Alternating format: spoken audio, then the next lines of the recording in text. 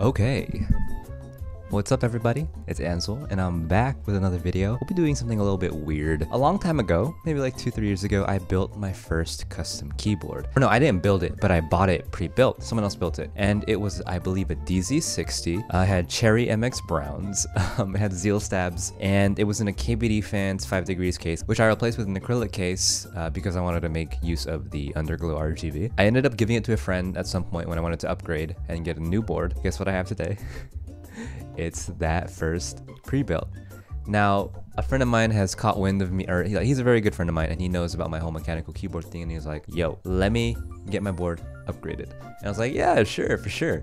So I agreed, and we'll be taking a look at this. First off, it's a grimy boy. Oh my god. I remember when I first got it, I was like, oh my god, this thing is so cool, especially in the aluminum case. And even better when it was, you know, RGBified. It's not as good as I remember. Let's go ahead and do a quick sound test so you can get a feel for how it sounds, and I'll tell you what we're gonna do about it.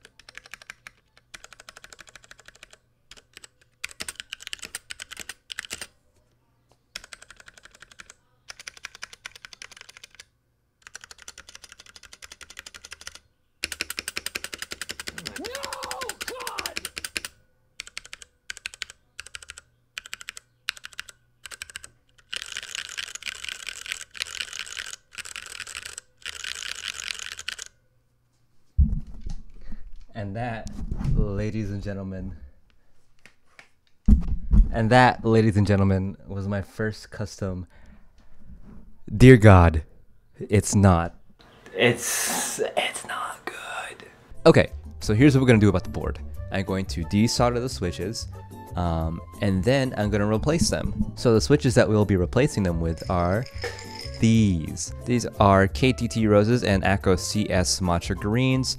I've also replaced the springs in the matchas with 50-gram TX springs, and I did that because he wanted it to be light because he's a gamer. And yes, I know the matcha greens already have fairly light springs, but they are progressive and they're not quite as light as just some regular springs. And you might not like that. I don't care. It's his board, and honestly, I know it's gonna feel good, so it doesn't matter. So we're gonna do that. We're gonna clean out these keycaps. He bought some of his own, but they're not in yet. And then we're gonna do some stab tuning. I don't know if we're gonna do anything else. I don't think I'm gonna put foam in it. It's already acrylic, so it should sound fine. Let's see how this turns out. I'm gonna go ahead and work on this right now. So, transition. Does that work out? Probably not. So yeah, I'm not even gonna bother turning that into a proper transition. Just a bit too lazy. But yeah, soldering, desoldering, not as bad as people think, but desoldering is still a pain. If you're gonna do it, I do strongly recommend looking into getting a nice desoldering pump, like the Engineer SSJ02, I believe it's called. But even with that, it's still a pain, and I just don't want to pump the money into a desoldering gun. Like, I just can't. But yeah, I don't know what else to say. Let's move on. Alright, so my buddy just came through, and he brought through the keycaps. They came in the mail through Amazon, and he's really been hyping them up. He tells me that they're like a banger, so I'll be seeing them for the first time. The box it's kind of sketch. He knows what they look like because he opened it. But so this is the box. Let's see what he went with. It says sushi keycaps. Okay.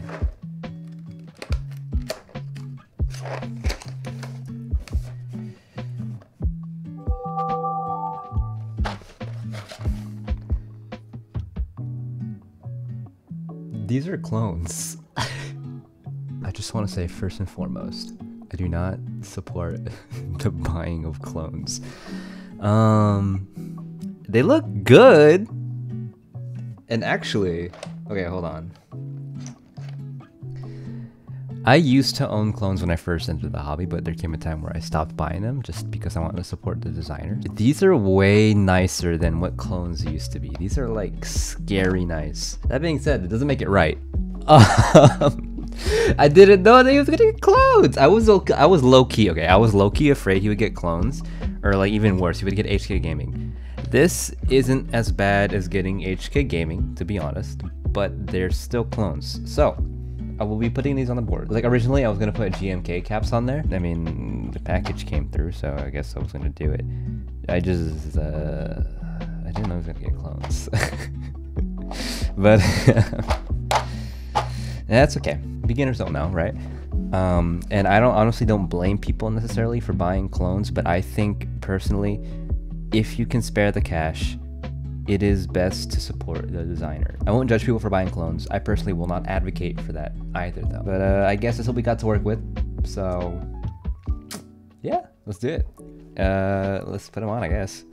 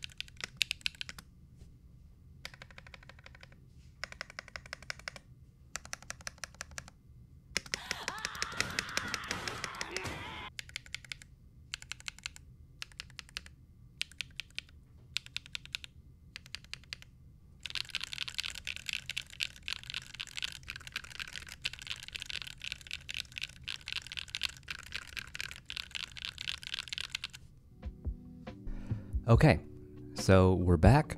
I've been using the board for like a few hours now, and I'm gonna be giving it back soon.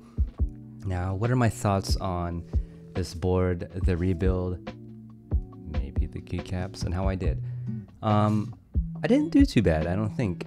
Even though it's not as good as I thought it would be, it is leagues ahead of what it was when he gave it to me. Honestly, I can't believe that I used to think that was a good board back in the day, so give the beginner some slack. There's a lot to learn in this hobby, and I've come a long way, even though this build might not prove it. But I mean, stabilizers were rattly, it sounded bad, keycaps were freaking laser etched, oh my god. But that's how it is to be new in the hobby. You don't really know good from bad. You just know, it works, right? But anyways, it could have turned out better. There's a bit of a slight rattle sound to some of the switches. I don't know what that is, but they feel perfectly fine, and it's barely noticeable, that rattle sound, in usual use. The stabilizers are okay. Bass bar though, I could have done a better job, but I don't know what it is. I think a big part of it is the keycap, because I put on a GMK keycap on there, and even though there was still a little bit of rattle, it wasn't nearly as bad, so maybe there's some warping on the space bar, not too sure. But even if I wholly modded it, while I do know it would have been better, I don't think the problem would have been completely alleviated. I really do think it's a PBT spacebar type thing, and it being a cheap spacebar, but that is what it is. Finally, the switches feel good. They're smooth as heck. The KTT Roses aren't as smooth as the Akko CSs, which is funny because they're cheaper, but they're all good. I love it. The sound is a bit tinny, and that's not necessarily a bad thing, but I don't really like it. I don't mind the pitch, it's just they don't feel very full. Not sure. They sound okay. I mean, it's a lot better than where we started. Maybe next time I encounter this, maybe I'll switch out the case? I don't know. I feel like the case plays a role into how it sounds so kind of thin. I mean, if you like that, that's fine. But I feel like a tofu acrylic case would have been just far better than this. Finally, the clones. You already know my opinion on that. It is what it is. But yeah, thank you guys for watching. I know this was kind of a bit of a rushed video, but I mean, the opportunity was there. And this was the first custom I ever owned, and I just gave it a glow up, and I didn't do too bad. It's just those Zeal stabs, man. Don't know what it is. But yeah, like, comment, subscribe, or do whatever you want to do. I don't care. But yeah, see you guys next time. Peace.